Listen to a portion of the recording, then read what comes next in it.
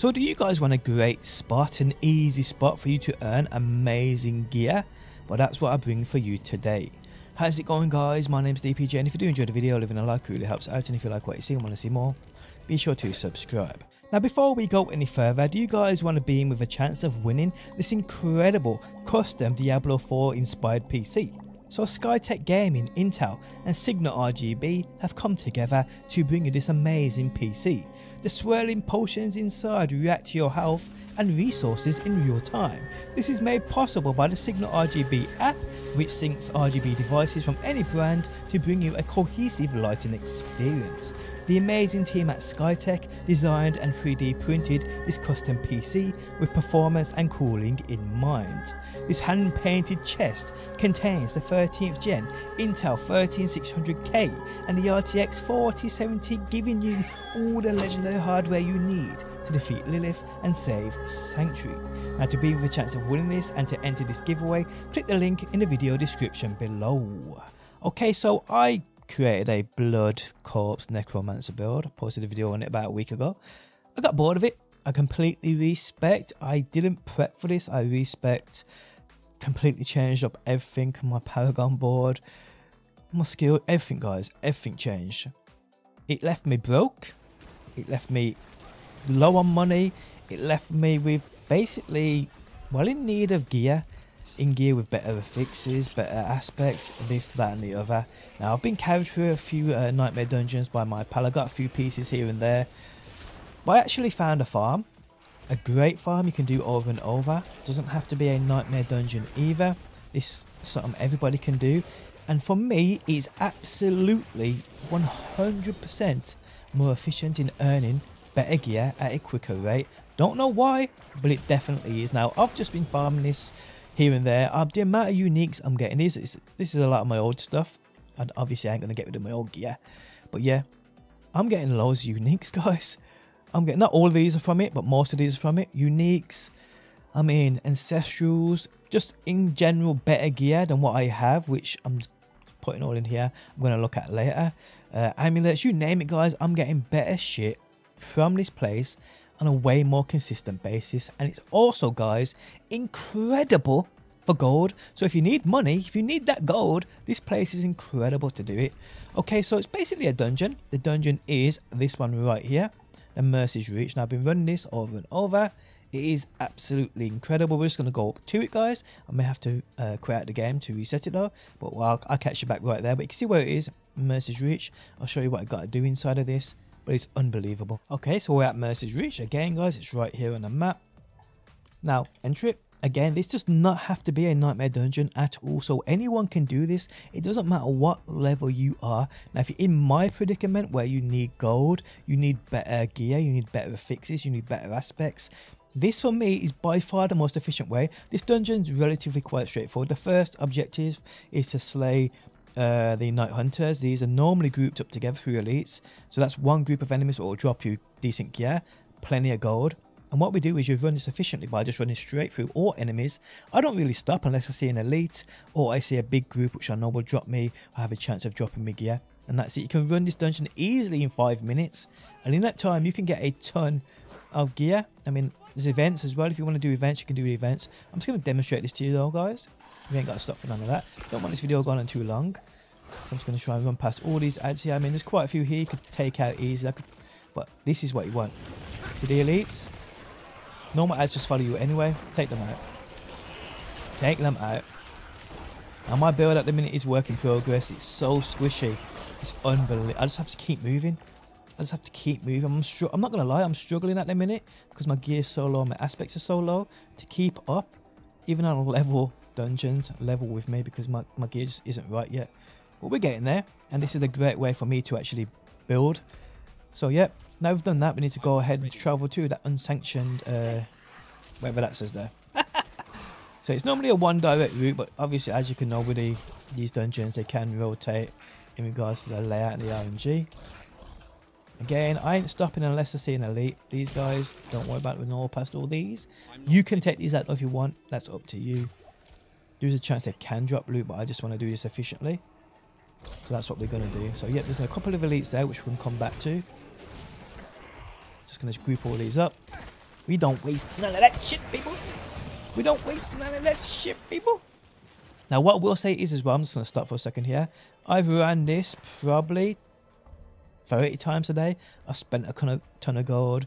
I've got plenty of materials. I've earned a ton of gold. You know how it goes. Well, I've probably got, out of those up to 30 runs, about 5 of them, I haven't got a decent ancestral or unique. The rest I always have. So the drop chances I don't think change between Nightmare Dungeons and Dungeons in regards to loot drops. XP though wise, this isn't good for XP unless you're below like a level 60 and you can't really do Nightmare Dungeons. But if you can, Nightmare Dungeons are your way forward for XP. There's no two ways about that. So you come to this point, guys, where you need to collect things for these pedestals. There's normally 2 ways you can go, and both of these rooms lead to massive groups of enemies and tons of elites. Now this may get a bit hard for me, but hey, we'll try anyway. If we die, we die. Look at all these. Okay, so I'm just gonna take these out.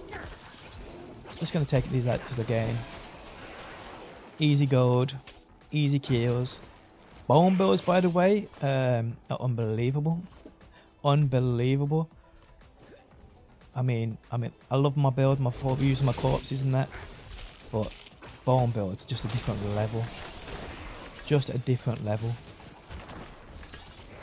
And you can see this is one group. Look at the amount of ads. All this is gold. All this is money. So that's one room done. Don't bother about picking up the pedestal because we ain't gonna do that. We're just gonna simply go to the other room now.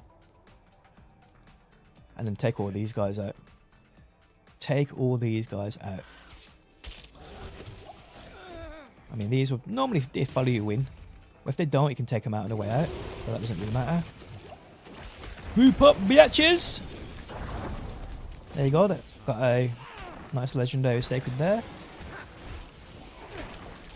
Like I said, it's always the way, people. This is always the way. It's rare that I run this and don't get something decent. It's rare. Then what I do from here, guys, is I'll just fast travel back to town. Simple as that. Fast travel back to town. Quit out, go back. But I'd check out my gear first. I'd look at my gear first, see what we got. What we don't want, because you normally fill up your stat. You normally fill this up. I mean, look, I got a couple of spaces. So yeah, you normally fill this up. And again, look at this. 1815. Decent. Much an aspect on it way better now than what I'm currently using. I'm not sure about that one, but again, like I said, it's obviously RNG, but there's so much shiz here that I need to look through. And don't dismiss these rares, guys. A lot of people do this. Do not do this. Look at these rares. They sometimes, or a lot of the time, have badass stats on them, so you should always look at these. And what I do is anything I don't want here. So for instance, I know a lot of these I ain't gonna need. Ain't gonna need. And what I'll do is I'd simply just then go ahead and sell these straight up sell them. Straight up sell them, people. And this is how you make fast gold too. And if you do this efficiently, guys, you're just gonna earn probably up to 1 million every 5 minutes. Easy, guys. I mean, I took my time running that. You can do it way quicker than me. There's no two which ways about it, people. So yes, the Mercy's Reach dungeon on level with you does not have to be a nightmare. Is incredible for loot, incredible for gear, incredible for uniques, incredible for ancestrals, incredible for legendaries, incredible for sacreds, rares, you name it, guys. So if you're in my kind of predicament, you're creating a new build, you need better gear than what you currently have, and you want an easy farm. If you're a solo player too, this is one of the better ones I have seen in the game. No, it's not good for XP when you're at my kind of level. I mean, yes, you could get lucky and get a Nightmare Sigil version of this and rinse and repeat that farm. As you know, you can farm Nightmare Dungeons. You will earn XP in doing that, but I mean, it makes really no difference if you just want to get that loot, if you just want to get that gear, if you just want to get better gear for your build. This is definitely, in my opinion, the way forward. Now, what I will also say is, guys, this dungeon, this Mercy's Reach, is home to the Goatman enemy type. The Goatman enemy type have increased drop chances of certain uniques across the board. There are nothing in regards to Necromancer and Rogue, even though I got plenty of uniques from these guys. But Goatmen do have increased drop chances for the universal unique, the Butcher's Cleaver. On the Sorcerer, the Staff of the Endless Rage and the Staff of the Lamb Essen. On the Druid, we have the Great Staff of the Crown and the Waxing Gibbous, does that say? And on the Barbarian, we have the Ancient's Oath. So farming this dungeon, doing how I do this, will give you increased drop chances of these specific uniques too. So remember that, guys. But either or, for me, I'm still getting way more gear doing this, using this spot, than I ever did in Nightmare Dungeons. I don't know what it is. Nightmare Dungeons, especially playing solo, take me way longer. I barely get any gear. I definitely don't get as much gold. So yeah, even when I get carried, and I have been carried quite a bit since I respect through the higher level Nightmare Dungeons, yes, the one at the end is pretty nice, but running through most of them, I barely get anything significant that's going to help my build. This is way more efficient. I get way more drop in a much shorter period, and it's just, a lot of the time, a lot of gear. That's just what I need for my build. So yeah, guys, take advantage of this while you can. Guys, if you enjoyed the video, leaving a like really helps out. If you like what you see and want to see more, be sure to subscribe, and hopefully, guys, I will see you on that next one.